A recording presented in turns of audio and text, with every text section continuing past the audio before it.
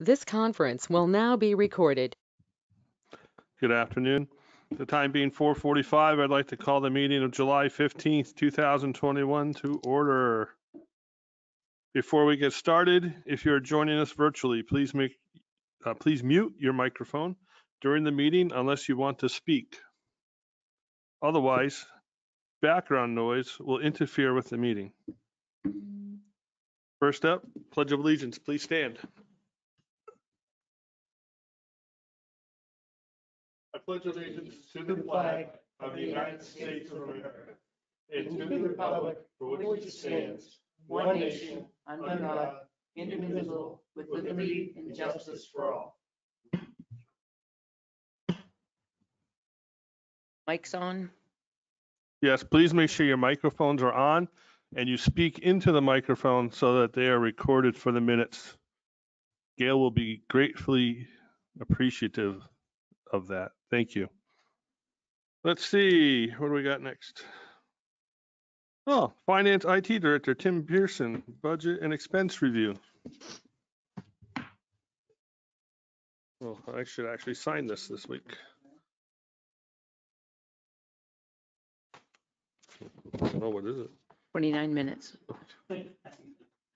Oh, is that the old one? I read that one too. There you go, Scott. Hello. So in front of you, you should have my report along with an updated expense and revenue worksheet at the end. And although I only have a half an hour tonight, I'm happy to answer any questions if you give me a call or send me an email. But my main purpose for coming to the board tonight is to review not only where we are half year at a kind of a 30,000 foot view, but also some of the budget issues we're going to be facing through the end of the year, and then also to get your agreement on the schedule for the budget and some budget goals. So first and foremost, for the 2022 budget, I'm sure you're all aware of recent headlines regarding the inflationary pressures, or if you've looked at any used cars lately, you've probably seen the prices of some of these things. And there's a lot of chatter out there about whether this is short-lived or if this is, part of a longer-term cycle. But the result of it is that we were looking at a 5.4% increase year over year of inflation. And if you take out energy and food out of that, and these are consumer prices, if you take out energy and food, it was a 4.5% increase. So no matter how you look at it, it was a pretty significant increase. And I think most people felt that and saw that. And the result is that in the past, the Federal Reserve has generally used the overnight rate, borrowing rate between banks to moderate the money supply. So when there's too much money out there and there's too much flow of money, and prices start to increase, people have more money to spend, there's more demand for goods, that's when they can use their overnight rate to restrict that. And by increasing the rate, it also tamps down inflation.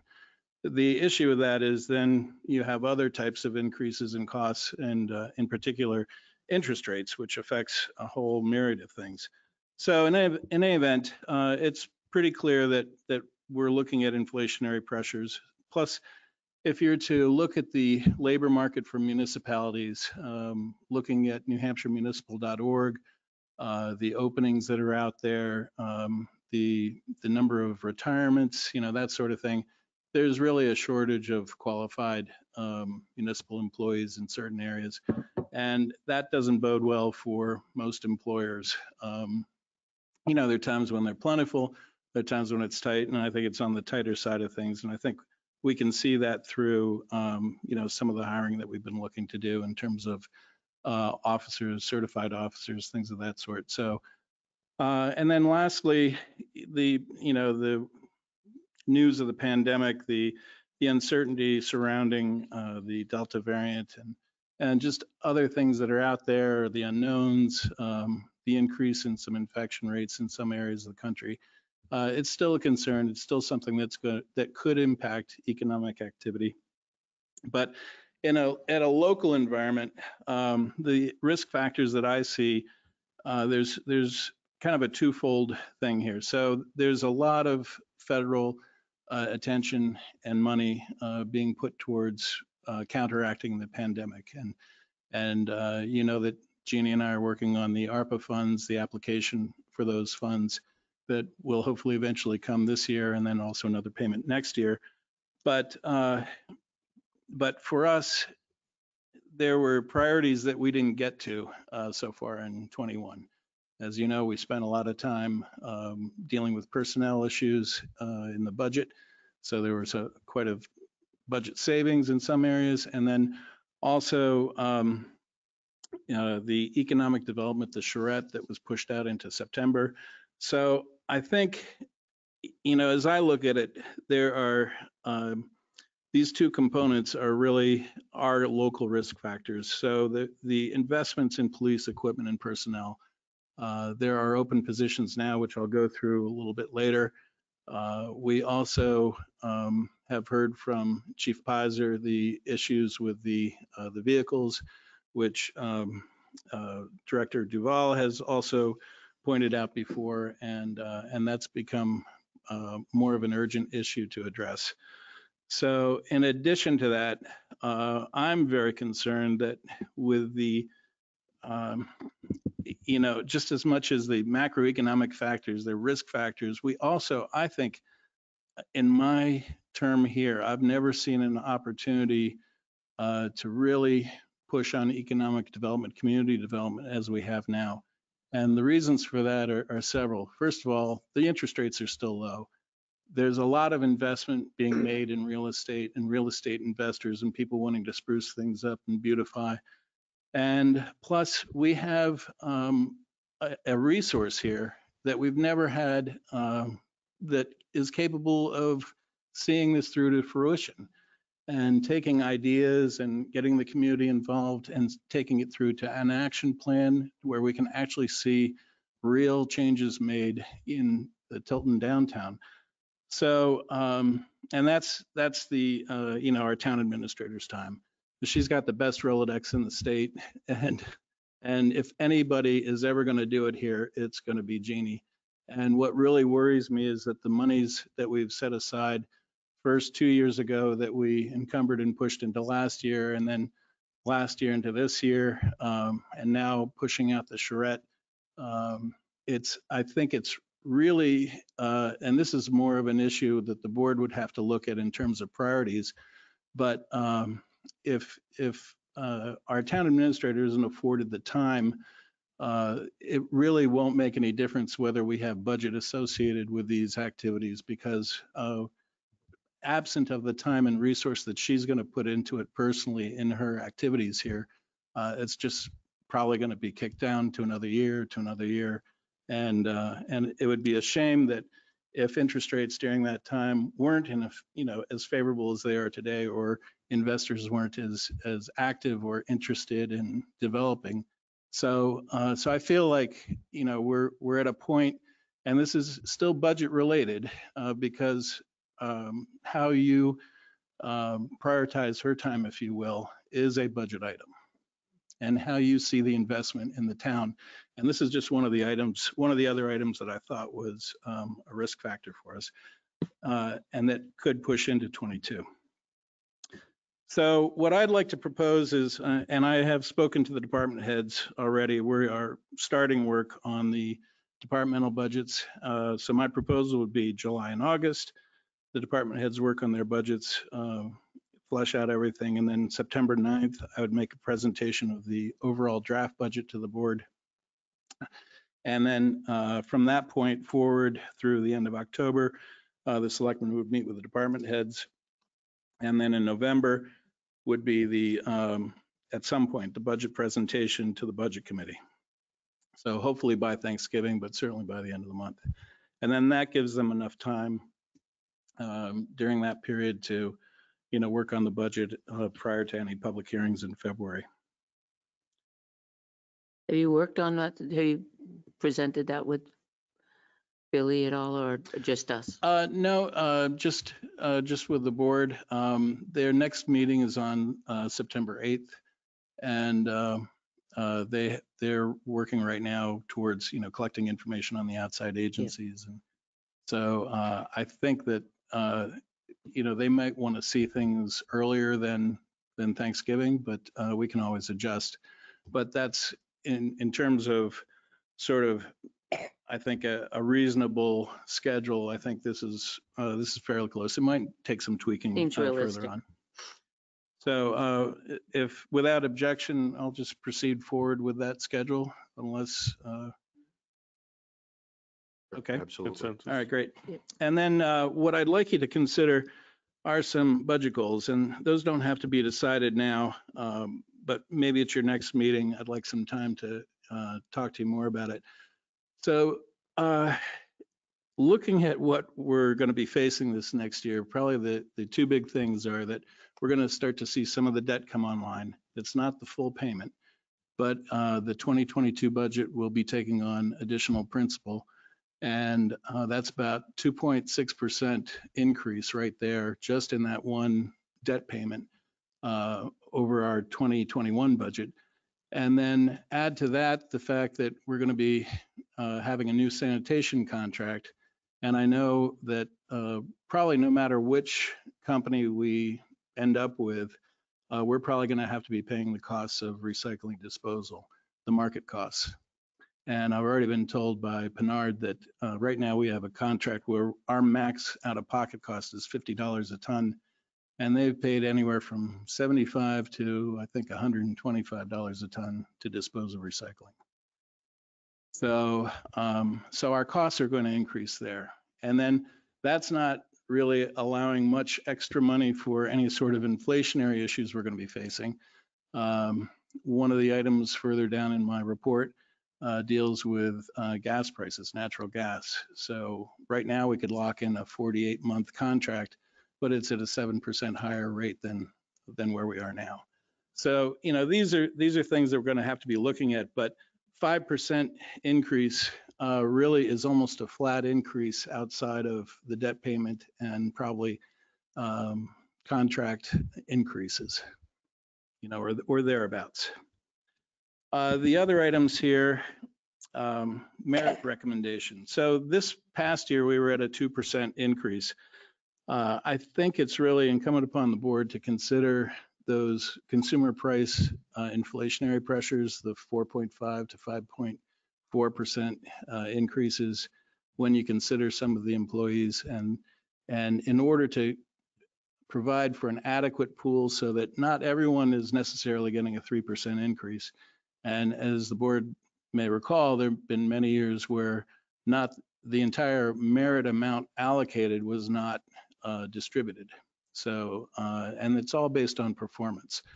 But you have to start with a pool. So, so my recommendation was either 3 to 3.5%. And Gina and I discussed this, and so these are just some ideas for the board. But we would like to get that nailed down sometime soon, so that as we're going through the personnel costs and all those things, that we have a number that we can rely on. In addition, there are a number of open positions. So right now there are 2 open positions in Public Works and 3 open positions in the Police Department. So the way that was calculated was, if you look at our roster in January of 21 and you look at it now, there are 3 positions open. There was $85,000 taken out of the budget at town meeting, if you recall, out of the officers' wages line. And that was a monetary amount, not necessarily a position. And it doesn't really equate to a position, but in any event, looking at the budget for next year, the assumption I'm making at this point is that we would be filling those 3 open positions, and in Public Works, the 2 open positions there.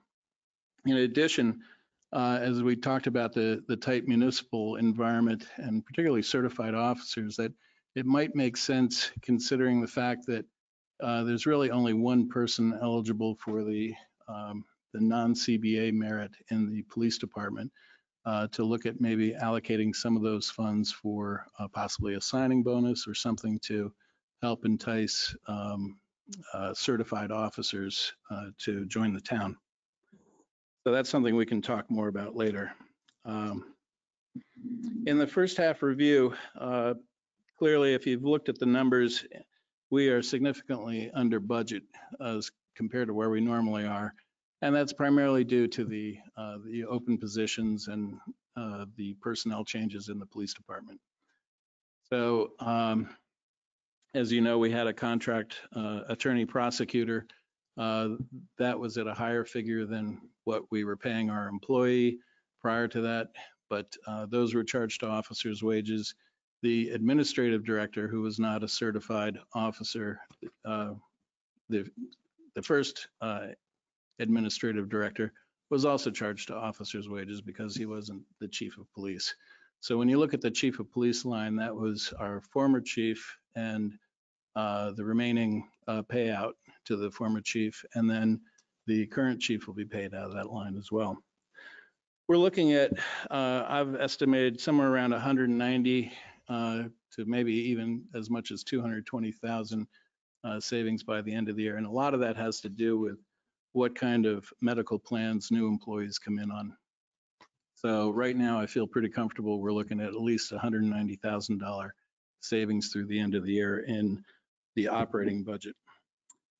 And just to give you an example, so if you consider all the open positions filled right now at the rate that they were originally filled in January, we'd be looking at about a $2,581 weekly savings. So our run rate is pretty significantly down on a weekly basis. That's in the PD alone. This is just the police department.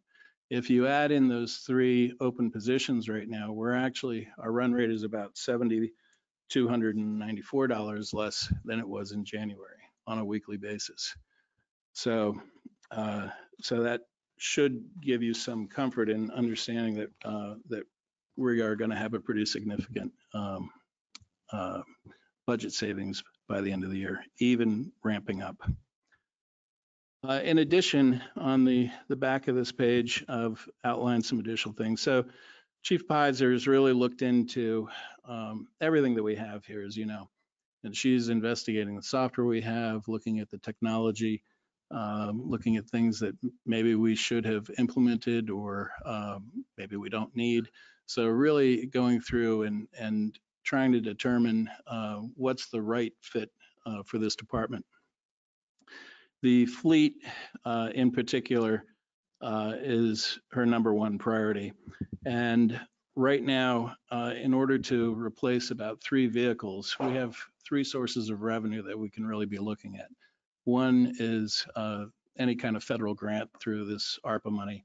Another is in the operating budget savings. And then the third is in the detail fund. So the detail fund right now, and in your payables, your accounts payable, we're making the last payment on the 18A cruiser. So with that payment made, I think there was a balance in the detail fund of about $32,822. And that is available then for, to go towards any purchase. And if the detail money keeps coming in, that will obviously grow. But between those 3 sources of revenue, I think it's entirely possible to acquire 3 vehicles. And for that matter, if we run into any sort of restrictions on grant money, we could always have a warrant article for a vehicle as well at town meeting. But I think 3 vehicles within the next 12 months is pretty much the minimum that she's going to be looking for. 18A is the only vehicle that we owed money on, right? That's right. Yep. So we're free and clear on all the vehicles. And her goal also would be not to retain the Crown Vics, but to have those replaced so that at details, we have cars that could respond if necessary, if there were an emergency. So which is a change in philosophy from the former chief. So she's also looking at a change in the manufacture of the vehicles as well. So, but in any case, That be presented to us. very soon, because as you know, the timeline to acquire a vehicle can be pretty significant from the time you order it to the time you actually get it unless somebody's got a police package, Tahoe or something sitting on a lot. And that's not usually the case. They're usually ordered. There's a lot of other components to them too. And maybe Tim, we got Kevin would know the availability of these vehicles. two hands up in the air. Oh, So John had his. Tim, we're talking about replacing the Crown Vics and putting some of the other cars on. We also have a Crown Vic as a town car that, I mean, I drove that thing 4 or 5 years ago, and it was quite the ride to go to Portsmouth. I won't drive it again. yeah. So I think, you know, we really need to, for safety reasons and Like comfort that. reasons, replace that. Well, and really I think the option there is to determine, what's reimbursable mileage expense, and just maybe it doesn't make sense to have a vehicle there, or if the building inspector requires a vehicle, maybe there's a vehicle that'll be coming offline at Public Works, a pickup truck or something within the next, years. That maybe that could be repurposed when he gets his brand new vehicles. Okay. So, Jeannie had her hand Jeannie up. had her Oh, hand. sorry. I just wanted to mention that Lieutenant Gilman has done some pretty extensive research already on replacement vehicles, so I would expect you'd see that information sooner than later. yeah, I know Chief Pizer wants to get this plan in front of you very soon because time is really of the essence. I'll just throw it out there because I believe the town of Northfield recently had to replace a vehicle on short notice. And I believe it was a Chevy. Again, I don't know what the chief is looking at, but Tahoe is a Chevy. Yeah. So, but they went to a dealership in Massachusetts and they were able to get the police package right away. Oh, good. So, Yeah, we'd had one time when we purchased a vehicle that there was a police interceptor on a lot, but that usually wasn't the One time. one time. That wasn't Okay. usually the norm. But anyway, and then as no bad news improves with age here, item C. So in running the April reports, I noticed that there was something that looked a little off to me in the percent year to date for the cruise wages in Public Works. And then in June, when I was running the June reports, again, it looked even more out of place. And it turned out that in the budget preparation, I had made an error in the overall wages worksheet that consolidates into the cruise wages, not for any of the benefits or anything else, but just in a salary line. So there was a $36,000 error, and Short that amount?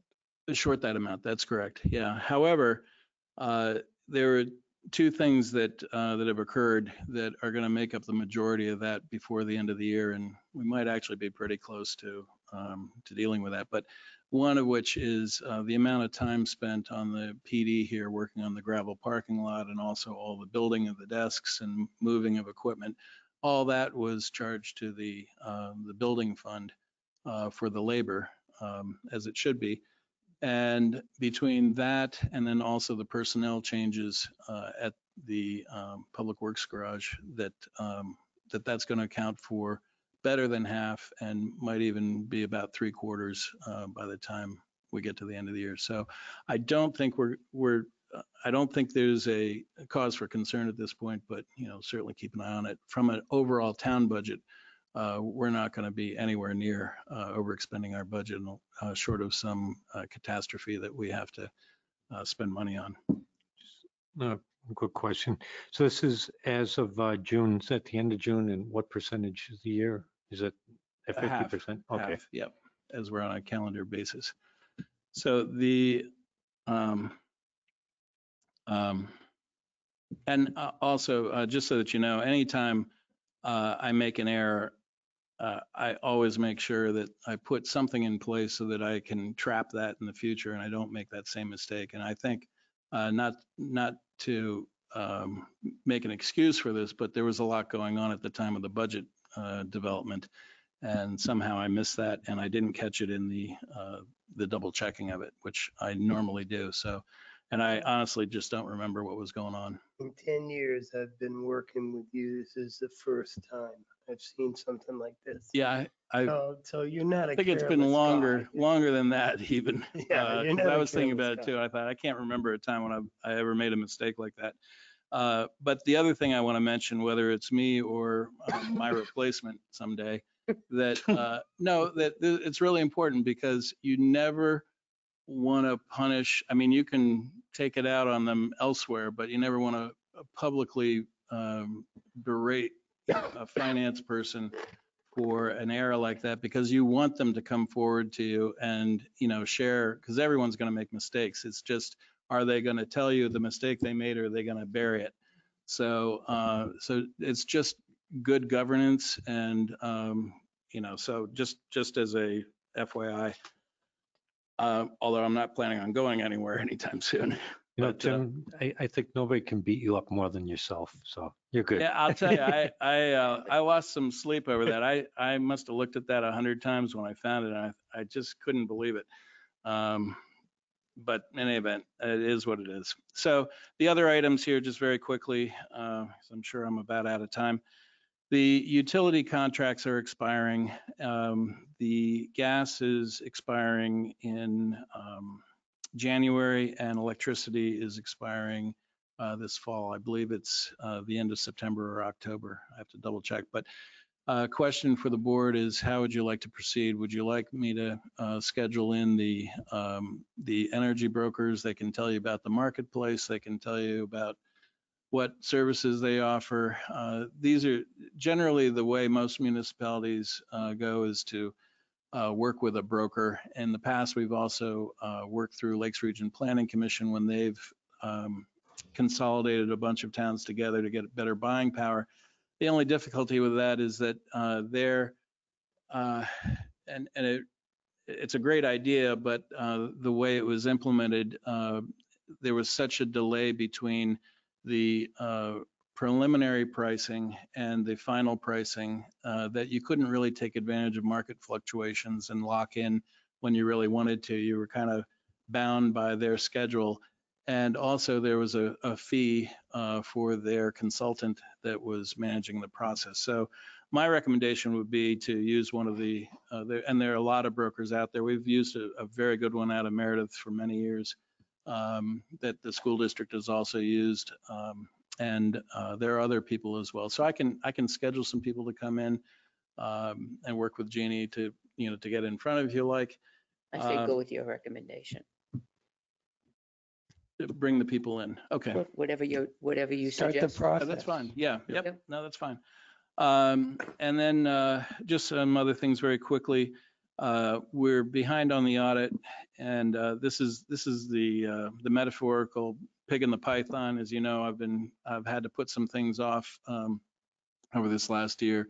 Everything is sort of pushed out a month or two, and it's no different for the audit.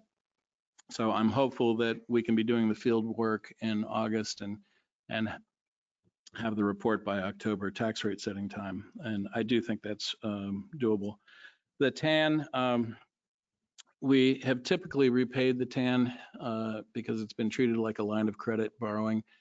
This year, there was a unique situation with the IRS and going through the tax exempt borrowing process for our bond for the building, and using our bond counsel. The terms of this TAN are somewhat different, so that we are prohibited from paying it off and reopening it again. It's a one-shot deal, and that's because of the tax exempt nature of it. So we could either pay it off and then go through the process of doing a non-tax exempt borrowing, or we can just carry it forward, which is my recommendation. I believe we have the budget for it, but I'm going to spend a little more time looking at that, and I'll be back in touch with you. But I did want to bring that to your attention. I fully intend next year to do the line of credit borrowing again, but there are some very specific and very arcane, in my view, IRS regulations, and we don't want to be violating what what could undo our bond borrowing for the building. Lastly, the FEMA reimbursement. So back in April, we had submitted for 81,000, or actually since April, $81,157, which was made up of overtime for the police department and also all the equipment that is in this room here and in the IT room that runs this. So about $56,617. There was an expectation early on that we were going to see the approval and money for this. However, as it turns out, the state has run into a snag with the federal government over the eligibility of some overtime, and that hasn't been resolved. So I requested of our Homeland Security rep just recently that they decouple that for us and try to get the payment for the EOC AV equipment, which is for remote communications. And if you recall, part of that is what we wanted to apply to the town hall to do, not maybe to this extent, but to do something similar where we would have a very effective and reliable AV system that we could do the same type of broadcast from there.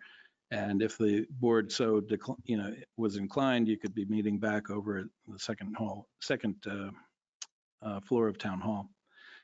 And then I've already mentioned the ARPA. So that's pretty much it in a nutshell. So bottom line is we're under budget.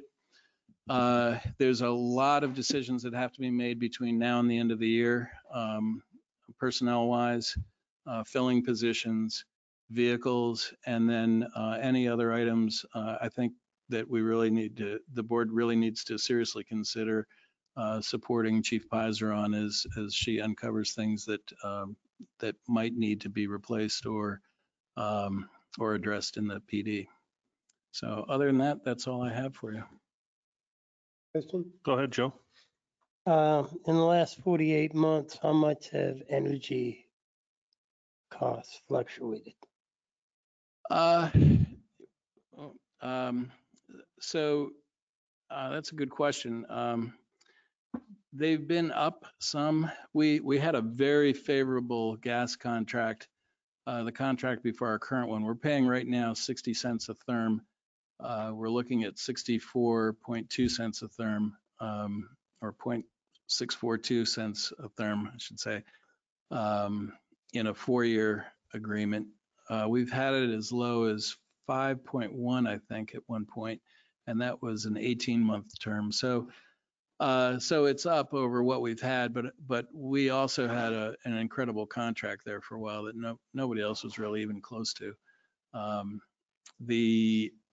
electricity, hasn't been quite as good. And I would say that also has been on the rise, not nearly as much. 7%? I honestly, I don't to know. To lock in at 7%. Well, the 7% is looking at a 4-year term on gas versus what we currently have. So I think over the course of 4 years, I think that's pretty good, but I think we can also do better because generally speaking, when they publish a rate, you can negotiate better than that rate, and you just gotta work it. But it can be done, and it's not a huge difference, but where it's 0.642, we might get 0.638 or 0.635 if we lock in today, kind of thing. So it might require down the road, as you listen to people and maybe select a broker, maybe at that point you would give me permission to negotiate it from that point forward to try to lock in something if it's in between your meeting schedule or something of that sort, or not to exceed a certain rate, which we've done those things in the past. So hopefully that answers your question. It does. I have a question. Because in my time here, we've never had to purchase a vehicle, but buying 3, this seems awfully steep. Is there a possibility that with the savings that we're experiencing that we can put some of that savings towards a new vehicle in 2021? Well, absolutely. And that's what I was getting at, that between our detail fund, the budget savings and the federal monies, we could certainly have orders outstanding, which would be encumbering the money from 21 budget. So we wouldn't have to raise and appropriate the money in 2022. Maybe It's, one, right? well, certainly one, maybe two in 2021. No, I mean in 2022 for the budget.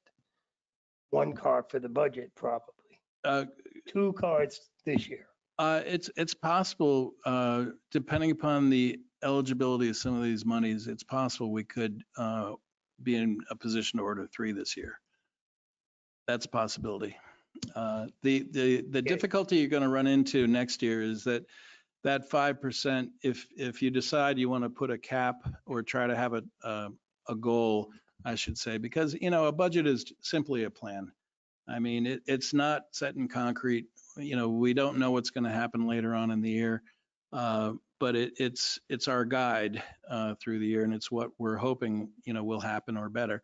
So, but if we add a vehicle to that, we're going to be looking at probably a 6.5% increase in the operating budget, unless it's set aside as a warrant article. But even still, you're going to be looking at a tax increase that's going to be more significant than, say, taking full advantage of the monies that we might have available to us now. So, and the only reason I hedge on that is that there's not knowing all the requirements and restrictions on the ARPA funds. Jeannie's more up on that right now, but we're going to be meeting and going through it.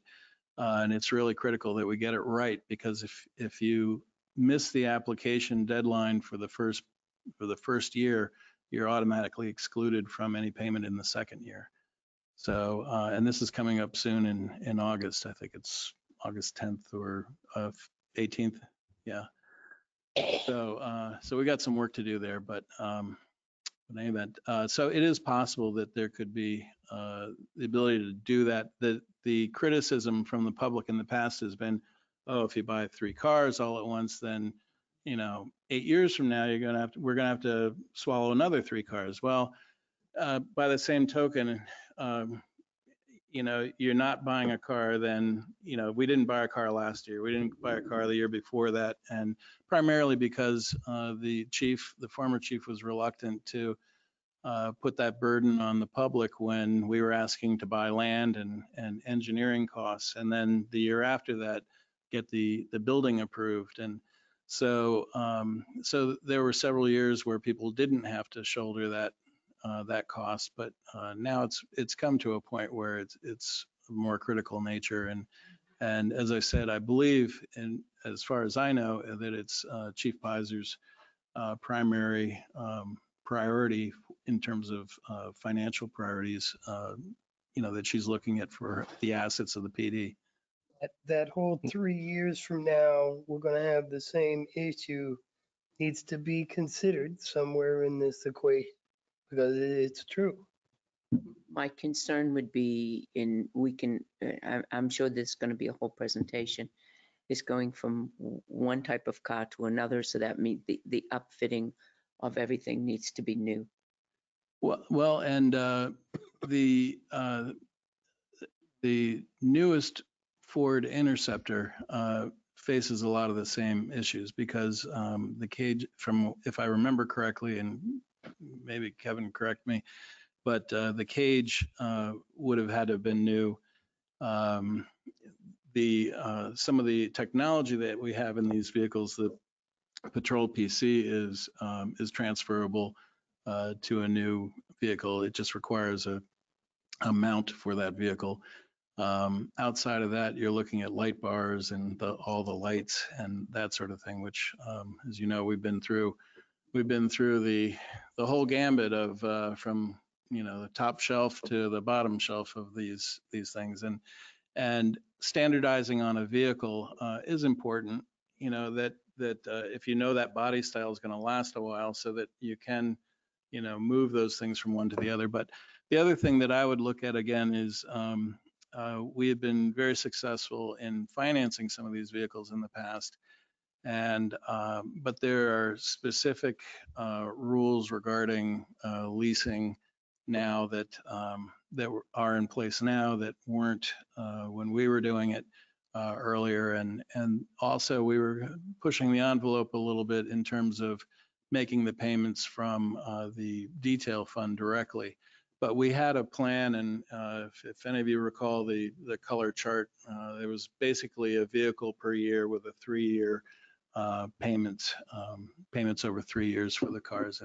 And what I'm proud of is that we've spent very, very little interest in the acquisition of those prior cars, but the result is just the same. We're still at a place where we need to replace cars, and it's time to get rid of the Crown Vics. And a whole lot less repair and maintenance because of highway taking over. Absolutely, absolutely. And I think we're spoiled in some respects because Kevin is just incredibly talented and very cost conscious. And I have to say, there is not a department head, save myself maybe, that is as interested in budget savings and saving the town money. And I just can't say enough good things about Kevin. He is someone that really looks at it almost as his own business. And I, for one, as a taxpayer and a finance director, I just very much appreciate that attitude and his attention to detail. And so I think I've probably run over at this point. No, you have 3 minutes, but Jeannie had a question too. Not so much a question, but I guess a statement maybe. I don't know if the board has ever considered setting up a capital reserve fund or an ETF that you would every year set aside money towards a vehicle so that you're not hit, all at once, that you're building up that reserve fund. I know it's something we do over in Meredith for. At one point. Well, So it's something to consider. Yeah, and we, Chief Pizer and I had talked about that for making it generic enough so there could be, if it was radios that needed to be replaced or a vehicle, that it could be used where the greatest need was. We do have, of course, the revolving detail fund, and perhaps it's possible to make. I'll have to look at whether it's feasible to have any other revenue deposited into that. That may be a possibility. But in any event. John? So you might have a little bit of information on SAU, how that's going to affect our budget coming up. And did they refund us any money or? The last, I don't know any update other than there was a pretty significant budget savings at the school. The last, I think we're looking at for Tilton, we're looking at a reduction in the rate, but it's still very early. I mean, it was looking that direction, but their budget savings were pretty significant. There are also changes in the school funding formula. And unfortunately, I'm just not really well prepared to talk about that tonight, but To check into that. Yeah. When does the formula come up? Was that just? let's see, 19, so I guess it would be 24, I think is the next, I think that's the next 5-year cycle for the formula committee. All right. All right, great. You Thank have you very used much. up all of your time. That's Thanks, good. Tim. Thank you, Tim. You're welcome. Yeah, 5:30. DPW Director Duvall. You're next up. Department update. Can't wait. That's what it says. If I might interject, just want to say that I think Tim's presentation was It was very informative. absolutely outstanding Thank you. presentation. Yep. Thank you. Sorry, that was it. I just wanted to add that. Hard act to follow now. It is So- a hard act. Yeah. Yeah, especially after the day I've had. Well, he kind of built you up a oh. little bit to Yeah. No, I follow was in. very appreciative of his Yep. kind words. Yes. You gave us color pictures. Yeah. Bring donuts tomorrow, right? Yeah. Okay, so first off, the department is doing good. We're pushing forward. I know we're shorthanded, but it just means that we're prioritizing and just picking away at, the lesser important projects like roadside clearing, and we're focusing on the more important ones like Riverfront Park and issues like that, potholes and safety issues. The crews spirits seem to be up. They're still working hard and giving 100%. So very proud of them and the work that they are doing, even though they are shorthanded. Other than that, we're just pushing forward. Put an ad out. We have put an ad out to replace the last person that left, retired. Haven't received any applicants yet. We're still waiting for the background check for the potential new hire that we do have. As soon as we get that back and everything is clear, then we'll proceed with him, which is nice. It should only be a couple of weeks, which actually kind of ties in with my project that I wanted to talk to you tonight about. I hope that everyone got their information early and the video that I had showed or that I had forwarded to you. So in my search I'm constantly looking for new or different ways of getting projects completed, more cost-effective ways to get jobs completed. In my search, I did discover this Stone Strong product that looks like it's pretty perfect for the application that we need it for on Academy Street. Does anyone have any questions on the retaining wall system that I'm presenting? John? Yeah, I guess, I watched the video. It was Mhm. really informative and I like to think it sounds like something that maybe you Yes. guys can do it. Yes, I we think could it's do it very in-house. Each block is 24 square feet, 6,000 pounds. So it's the largest gravity-based retaining wall system in production. A local company has it right in stock, Gilbert Block in Guilford, Laconia.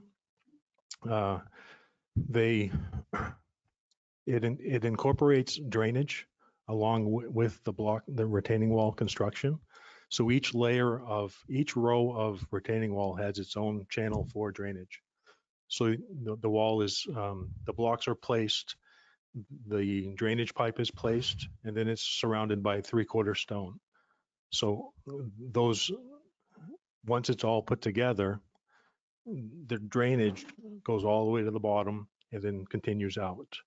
The upside to this system is as long as the end of the drain pipe is daylighted, meaning it's out to atmosphere, and we have access, it can be put on a regular routine maintenance, meaning we could have a company come in and run a drain cleaner up the line, clear out all the sediment. So it's something that we can continue to maintain instead of just building it and forgetting about it. The other thing that I wanted to mention about this wall is that they use a 5,000 PSI concrete, which has a 100-year life cycle. So that was very enticing to me, something that I can build and know that it's going to be here for a long time. The other positive side to this type of wall is the top block is actually recessed so that you can use pavement right to the edge. So there's no void. There's no 12 or 18 inches of concrete wall where you're sacrificing road width. It goes right to the edge, which is about 6 inches. Now, the construction strength of this type of wall is the road is built on top of the block, not beside the block, to where you have a running load that's constantly vibrating and potentially pushing the blocks out. The road is actually built on top of the blocks. So not only do you have the 6,000 pound block, but now you have the road construction on top of it, holding it in place. There is the vertical limit before you need tiebacks is 12 feet. So we can build 12 feet with this wall before we need to have tiebacks into the bank.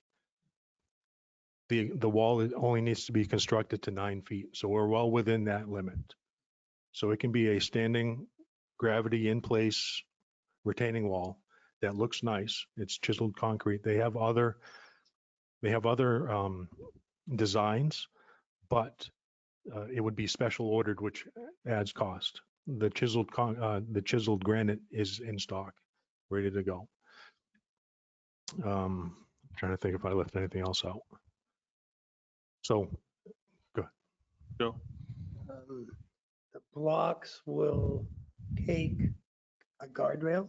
They will. Yes, the design of the block, how it's like a honeycomb. Mhm. The inside of the block can hold a structure all the way to the ground. So if we start at, like say we start at 0 and we build 9 feet, the guardrail can be anchored all the way to 0 with a column, whether it be stainless steel pipe, galvanized pipe, a concrete column, anything like that. We can go from 0 to 9 feet or wherever the guardrail has to start. So it's anchored right through to the ground. Yay. So the guardrail isn't attached to the blocking. It's driven all the way into the ground or attached Mhm. to the ground below the retaining wall. Then you just put the blocks over it. Yes. Yeah, Okay. it's kind of incorporated while we build the blocks. Are these similar to what they used at the new car dealership? No, Because they have a block retaining wall there. I don't know no, if that it's- is completely different. Okay. Yeah. No, those are, Well, I liked what they did, so that I like what they did too, but it looks a little high for that type of blocking. Yeah. Cost-wise, is it more expensive? No. It's a lot cheaper. So on the last page, I did a comparison. Okay, I didn't see that. Yep. So the pour in place concrete retaining wall we were looking at after the project was said and done was 140,000. Yeah. And the problem with that, well, I don't want to say the problem, the struggles with that type of system is now we have to coordinate the concrete worker, the steel pilings being driven into the road, and that all takes time, obviously. And they're all requiring a engineered blueprint designed and drawn by an engineering firm. Now, all the concrete contractors are requiring that before they even pour concrete. So what that's doing to the project is it's adding time, it's adding cost when it's not necessary. I can see why the concrete companies are requiring it because they don't want the responsibility of a failed wall. So I understand that, and it makes perfect sense. But for us, it just adds time and money to a project that I don't think is necessary. And just follow up on that. I remember watching the video and the presentation, and they said that they provide the engineering They do. for your typical or for your application. So you can Yes. supply them with the information, what you're doing, Yes. and they will do the engineering. In for their fact, product. to add to that, I did a field trip to Gilbert Block and spoke to a salesman, and he did offer to come do a site walk free of charge and actually design the wall, all the capstones, all the end stones, incorporated right in the cost of the blocks. So so that was very informative visit that I took to Gilbert Block, and it just kind of solidified the whole idea of going with this system.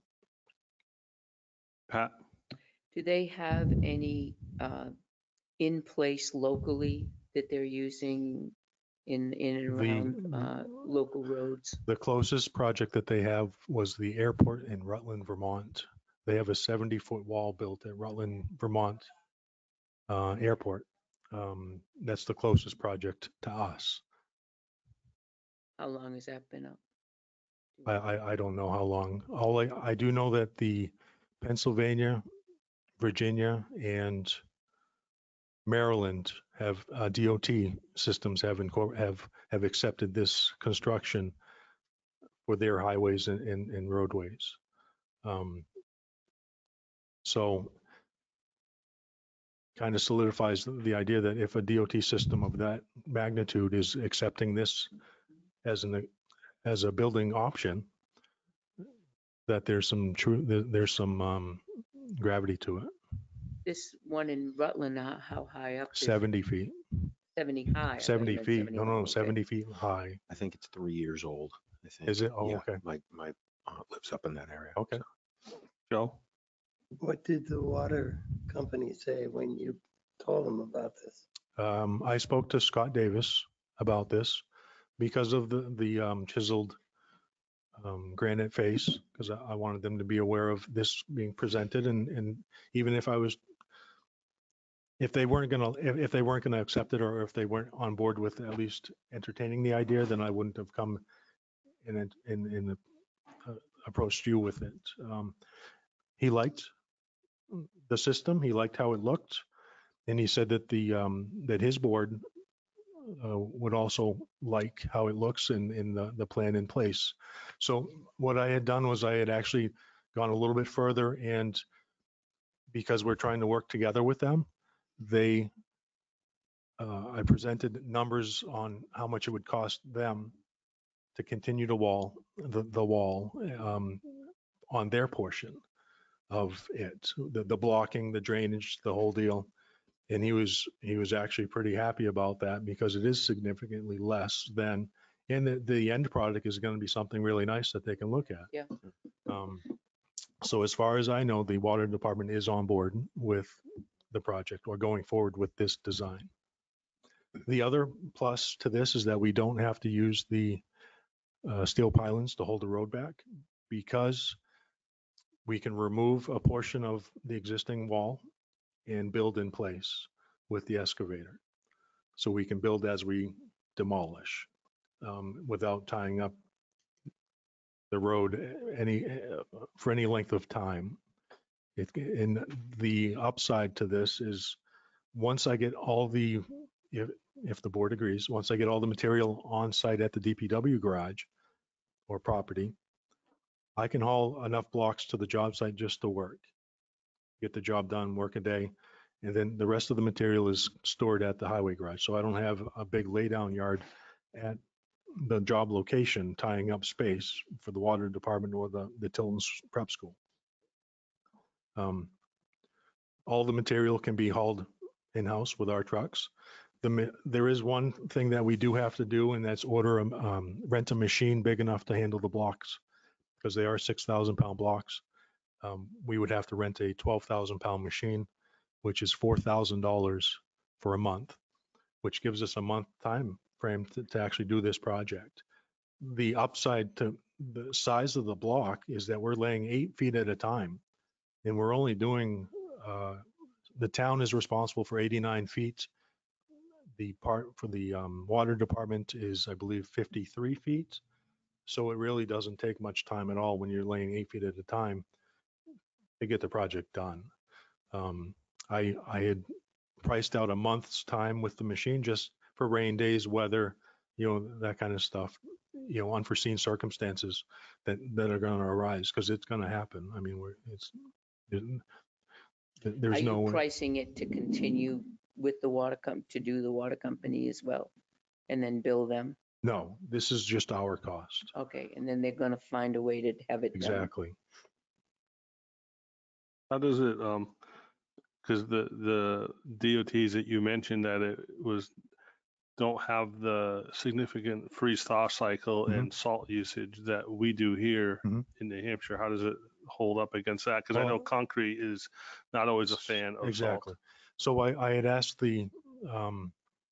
I'd reached out to the salesman at Gilbert Block, and he said that the job site, the airport in Rutland, Vermont, because it hasn't had any issues with freeze thaws cycles. He said as long as we use 3/4 inch stone in the construction, in the honeycomb portion of the wall, where the drainage is good. And when we use our fabric to stop the silt from collecting in the drain pipes, there won't be any freeze thaws because the design of the wall evacuates all water and all moisture. If there are freezes, it's more like a honeycomb or a slushy, just the residue on the stone that freezes, and it's not like a solid block of ice. He said that they do run into issues if the drain pipe isn't maintained properly. So if you have a clog in the drain and you get that backup of water, now we're going to have issues. That's where the maintenance comes into play with the initial construction of the drains, obviously making sure that all the water is evacuated. The maintenance of the drain. Mhm. We have 89 feet. Mhm. How are you going to delineate 89 feet if you add 53 feet on with the water company? Does that continue the drain? Or is there a way that you say, here's where we delineate and we can maintain 89 feet? Well, I would like to think that that it'd be one drain pipe and that we would just share the cost of maintaining the drain. Good with that. I just wanted to know how you were going to do that. Okay. No, it would be one drain. I wouldn't want to complicate things So by it adding, would flow, you'd it have would be one flow. connecting ones all the way down Exactly. to the. Yes. So just to go a little bit further, if this wall is constructed like this, the other side of the road will have the catch basins and the 12-inch drain, storm drain pipe. So the inboard side of the road will basically handle all of the runoff from the hillside. So this wall isn't going to be handling all of that water. It's just going to handle the residue that comes down from the road. The inboard side of the road, the Tilton prep side of the road, will handle the majority of the water. That in conjunction with the way that we have the road tipped back towards the Tilton school so that so the water runoff doesn't pile up over the retaining wall into the water department side. I think we'll be able to get the watershed where we want it, which is in the drain pipe and in downstream. We have to get something for compaction. Compacting it. Compaction? Yep, the vibratory roller. I mean, are you talking when we build the wall? Yeah, when you build the wall. The vibratory roll packer that we have is adequate. I asked him about the compaction and he said any handheld compactor would do, whether it be like the jackhammer style or the steel plate style that we use for compacting driveways. Anything like that is adequate. The vibration settles the rock, gets everything locked into place.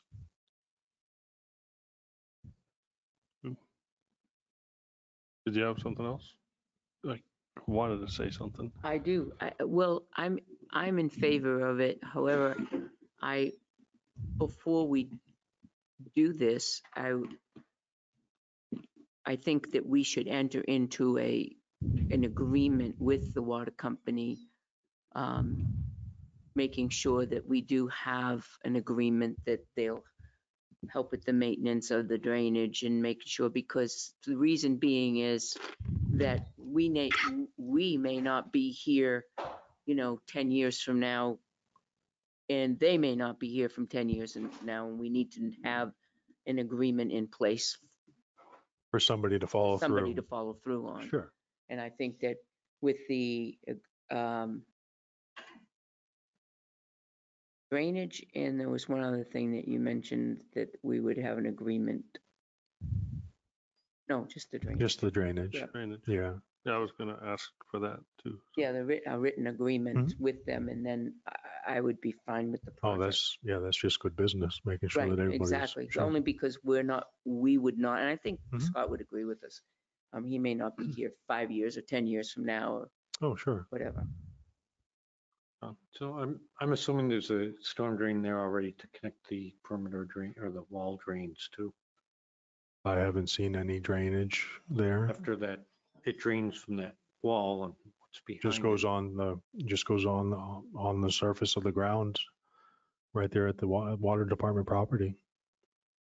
I don't know how much flows out of there, but have to check into Yeah, how they want to deal with that, because we're taking water and putting. Because if it Putting- goes up ice or from so it, the runoff. drainage from the wall will actually go downstream towards Prospect Street. It won't spill out onto their property. It's going to be contained within the wall and then brought down towards Prospect. and that's our property, Yes. it's not going to be flowing. Yeah, it's across actually going to be somebody tied else's. into the catch basin that's at the end of That's why I was. Academy. asking, Oh, okay, yeah. yes, it is going to be tied in there. That is correct. Right next to the, Post yeah, office. The old post office, that is correct. That's the one I plan on tying into. And then the other way on School Street, there is one. So we're going to divide and conquer. We're going to divide the drainage one way and then the other. Yeah, there's one at the base of the bridge. Exactly. Yep. Covered. Yeah, Make a motion to move forward with this system So the with the caveat that the agreement be reached and signed Sure. with the water department. okay. So the yeah, the, Motion on the floor. oh, okay, sorry. Ruggles second. the motion and a second. Any other discussion? Would cede my time. You said it looked like you wanted to say something. I just wanted to let you know that the order time from the time that I placed the order to receiving the product is about 2 weeks. And that's just for delivery schedule because they have a stockpile of material already there. That's great. Okay. It's fantastic. Make a motion, let's proceed with the project with the caveat that the agreement be signed with the water commission for the drain.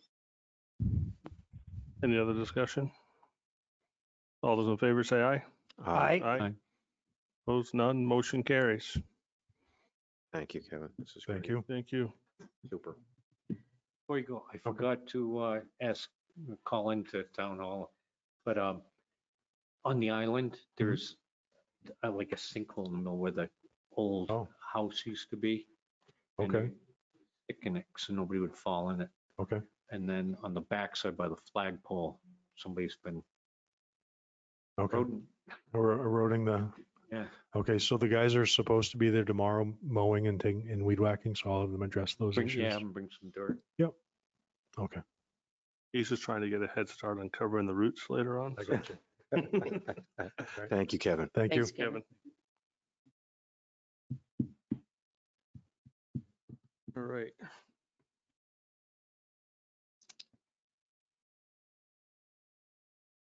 Let's see.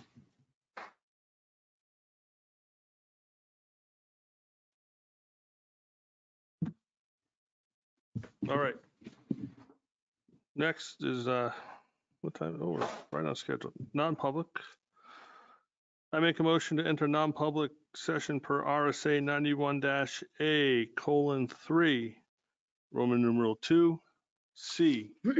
Matters which if discussed in public would likely adversely affect the reputation of any person other than a member of this board unless such person requests an open meeting. This exemption shall extend to include any application for assistance or tax abatement or waiver of a fee, fine, or other levy, if based on inability to pay or poverty of the applicant. We expect to be back into public session at approximately 8 p.m. Do I have a second? Second, Pat, second. Constantino, second. Roll call vote. Constantino, yes. Jessamine, yes. Pyra, yes. Ruggles, yes. Scanlon, yes. We are in non-public session at 5:54. You want to have the non-public in here, or do you want to go into the conference room? I don't want to move the wall. Yeah, let's go in the conference. This conference will now be recorded.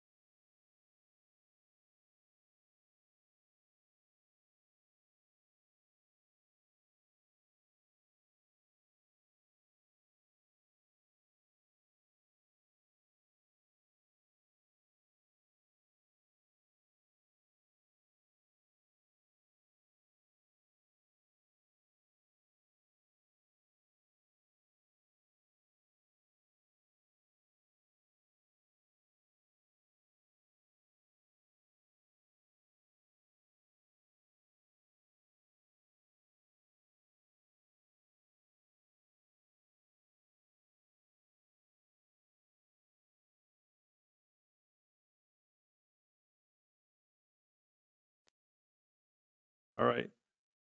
Can you hear us now? Can you hear us now? Voice in the sky. Yes, thank you. Yes. All right, look at that. That was pretty good. You All are. right, sorry. Go ahead, John. So I'll give you a brief synopsis. The senior center has less than 2 inches of, and sometimes bare places of sheet metal ceiling, separating that from the outside air. And I volunteered to help out for insulating it. And I think we could save a lot of money on that.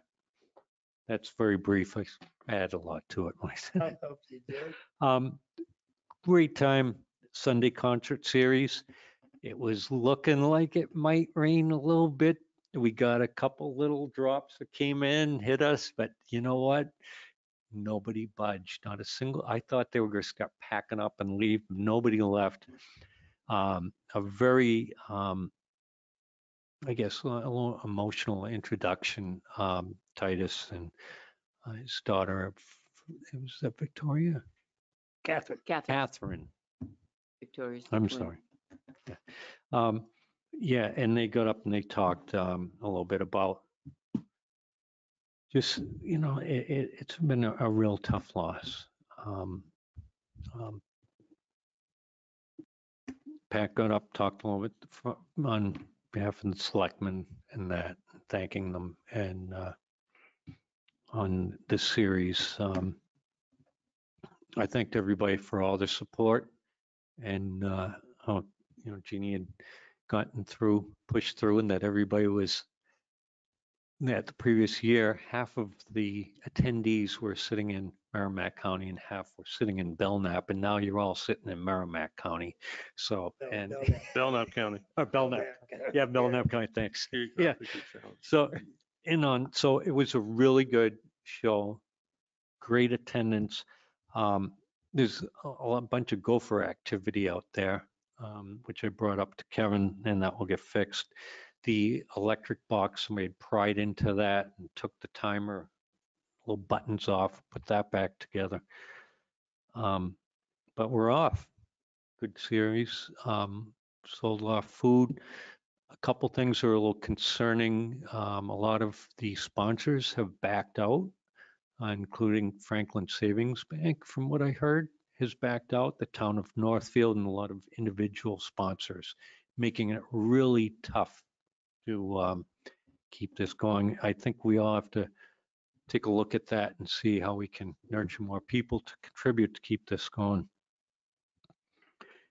Okay, so that was Sunday. Tuesday, planning, U-Haul came before the planning board, presented quite the plans for that piece of property, very large building. They're going very thoroughly through it for what they need to do there.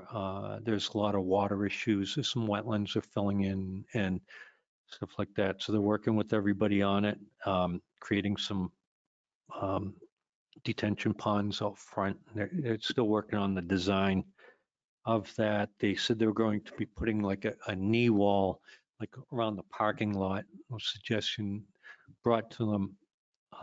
And they did take note that we want them to focus on the appearance from the curb of the building, because it's a warehouse type building and that's our gateway. And they took notes and they're going to get back to the architect with the final plans on that. So that went really well. They're going to be getting their response back from DES probably in about another month or so. They're meeting next Monday with the Conservation Commission to get the recommendations of them and comments from them that go to DES. So that's moving right along. On Wednesday was Historical Association, well attended. And now they're starting to have it at different houses and stuff too, to kind of everybody involved. This Saturday at, I say 10 a.m., might be where they're going to be presenting a plaque to the Lord Manufacturing Building. Does anybody know where that is? Akbar's, isn't it? Akbar's. T-Hop. Oh, that's Really? right. T-Hop T-Hop was is Lord That's Manufacturing, right. T-Hop. and they're going to be presenting the brass plaque and a little information about it to them. And, they're Tommy and everybody, and their dad's going to be there. And they'd like anybody who isn't busy to come down there. What time? At 10 o'clock. I have to confirm that. This Saturday. Yeah, this Saturday. So that's going on. So that's real good. Lord Manufacturing, they did a bunch of stuff. I think they were pharmacists, and then they made spectacles, some other things. So Saturday, 10 a.m. Next thing that's going on from them is Darina Harbor and Roy Wakefield are getting their interviews. I don't know if everybody's aware of it, but where they're doing interviews with different people around town. They've been around a long time and gathering history and recording it. And they're available on YouTube and that. So, just some old timers spinning some yarns and telling us about what it was like a long time ago and their grandfather's time. So that was the Historical Society. So that's pretty much it. Busy week. And that's all I got. Thanks. Thank you, John. Pat Constantino. To go along with what John was talking about the Historical Society, while during the meeting, I got texted from John Cirilio, who would like to have the senior center for the August meeting, and I said yes for August 10th at 6 p.m. That's when their next meeting is going to be at 6 p.m. And they would like to invite all the seniors that go to the senior center as well. That being said, Isn't that a Wednesday? no, they wanted Wednesday, but that's the music night, so they can't have Wednesday, but they can have Tuesday that's a Tuesday, August 10th. I do have a couple of things. I know we had talked in the past, and I can't remember who brought it up, but going back to the meetings at Town Hall, because it was an intrusion on the police department here. So I don't know where we're at with that, what our thoughts are. We can bring it up at another time if we want. Not really sure. Jeannie just raised her hand Okay. on that.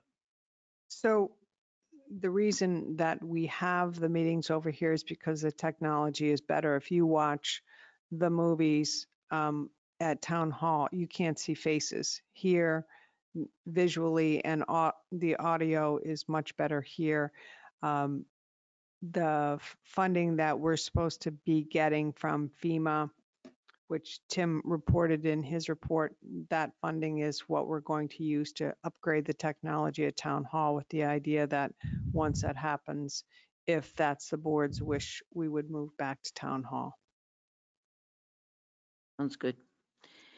Thank you, Jeannie. The other thing I wanted to bring up was the Welcome to Tilton sign. It looks like we'll probably, someone needs to hay around it.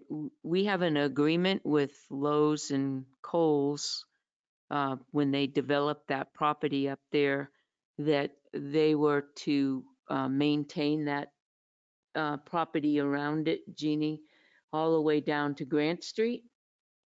So I think if we look back on the agreement, I don't know where that would be, but I think it would be in land use.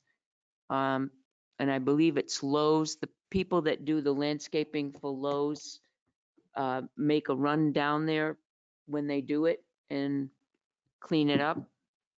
So if I think it's just a real quick call to Lowe's, I think, John, right?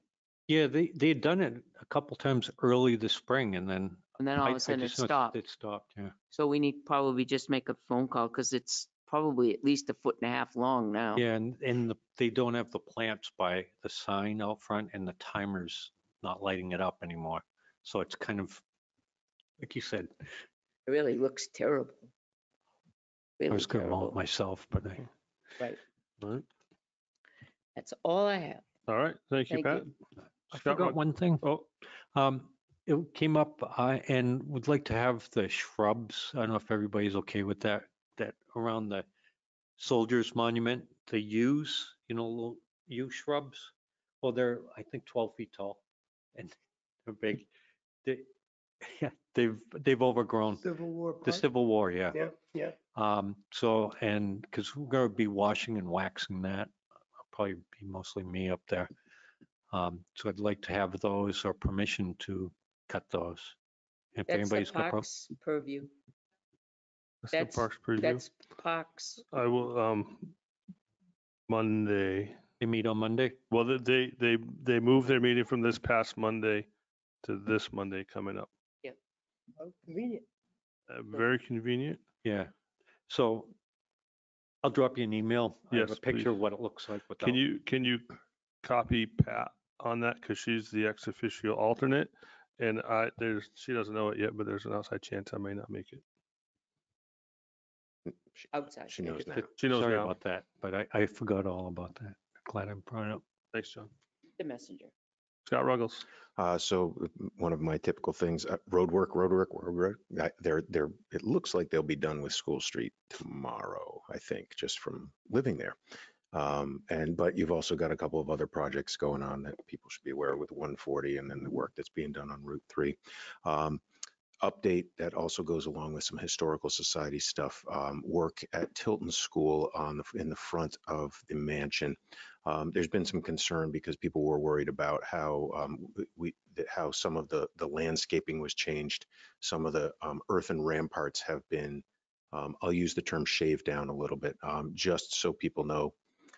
It was a necessity in terms of drainage that needed to be done to be able to shore up some of the property there, and also to hopefully prevent erosion as we go forward with it. So they tried to preserve as much of the historical landscape as possible, but some of it was a necessity to have to change and take out. And that's my gig for the week. All right. Thank you, Scott. Joe Jessman. Short and sweet. I'll echo some of John's sentiments. Love the concerts. And for those of you who haven't been, please come on down this Sunday because it's going to be really good. And we cleared a nice piece of money and donated it back to the concert series itself. And that was good. John was talking about, people stepping up, and there's one person who stepped up significantly, and that person is to remain anonymous, but I just want everybody to know that there are people in this town that really go above and beyond the call of duty. Perambulation. I've been saying perambulation for 10 years, huh, Pat? Yep. Yep. I've made contacts. I've got the contacts. Now finding the times where we can coordinate getting this done. I'm thinking it's after Labor Day. Things slow down a little bit. And hopefully we can make times where we can get together to do this because we really need representatives from the other towns. We don't have to do it all in one day, thank goodness. I mean, we can do Samerton one day and Franklin another day. And let me see, one other thing, but I can't recall right offhand what it was, so pass. All right. Mr. Pyre, I forgot one thing. All right, Mr. Ruggles. Reminder to everyone that's NASCAR weekend. So traffic goes will- up. They're only expecting 36,000 people though. That's Yeah, but they'll all come through exit 20. Yes. All right, Pat. Just one reminder that Tim has several sign nows in there for financials in your emails. All right. All right, and I'm just going to throw it out there because everyone else forgot something. So fireworks first Saturday in August. That's all. Riverfront Park. What? Out of town with I my didn't change. I dogs. didn't change it. All right. Thank you, Town Administrator. What? Nothing. I just All wanted to right. know if you wanted to give us an update on on our fire hydrants that we almost didn't have. I can, is that okay if I just, yeah, we have fire hydrants. The decision was in favor of the fire district. What So, does that mean Today? precisely? yes, that came out today. So there was an injunction, but as of right now, but there'll be changes. We have to have a special meeting and all that. That was the court order to us. Fire hydrant, there is water. If there, God forbid, we need water, we can get it. Shut 'em off. Did shut them off. But they did shut them off. All right. Town administrators report. So you have one action item, this town clerk tax collector, and it has to do with the retirement benefit. Really is up to the board whether you'd like to pay out that benefit or not. In your report from me, it gives you that amount, what the value of those 20 days are. And it would most likely come out of the town clerk tax collector budget. So it's really up to you what you want to do. I say pay it.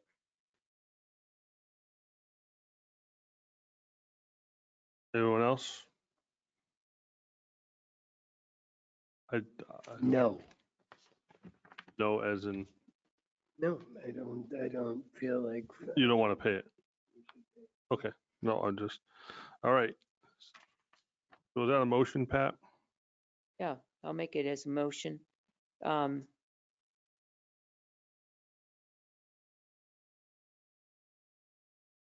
Yes, I will make it a motion as we do allow and pay it. We've treated her as an employee for at least 12 of the 13 years I've been a selectman, so I think it goes beyond that. Is there a second? What's the dollar amount? Want to include that? It's on your, Right there. $6,208.54. 20 days of paid time off.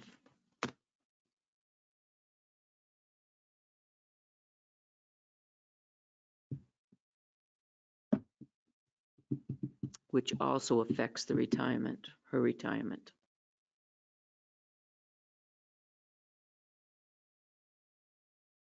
Was there a second? Is there a second? I'll second it just to move us along. All right. Oh, I was just about, okay. The motion is second. Any other discussion? All those in favor? Yes, yes. I'm just reading off this. NHMA advises that as an elected official, she is not entitled to the benefit. However, the board can make a decision to do that. Total cost to the town would be $6,208.54 for 20 days paid off, which would come out of the budget. Any other discussion? All those in favor of the motion say aye. Aye. Those opposed? Nay. Nay. Motion fails.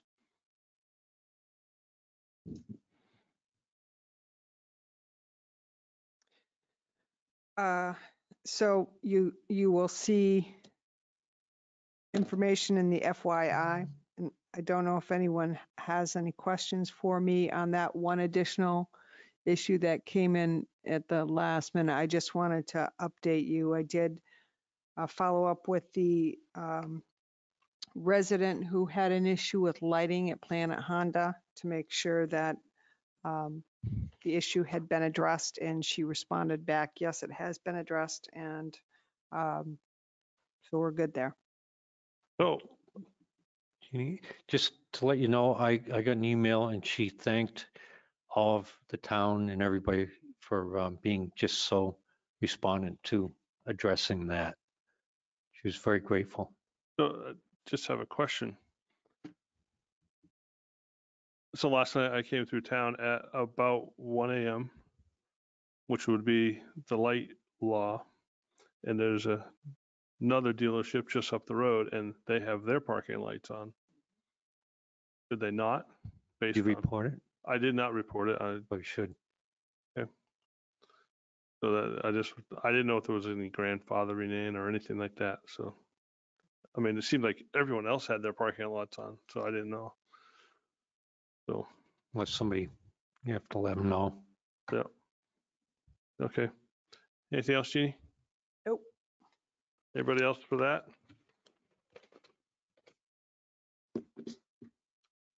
All right, where's my notes? Hold on, I haven't gotten there. There's nothing, there is no new business. Anything else before this board that needs to come before the board this evening? Motion to adjourn. Second? The time being 8:47, 13 minutes ahead of schedule. All those in favor say aye. Oh, aye. Aye. Opposed? Have a nice night. Ahead of schedule. Look at that.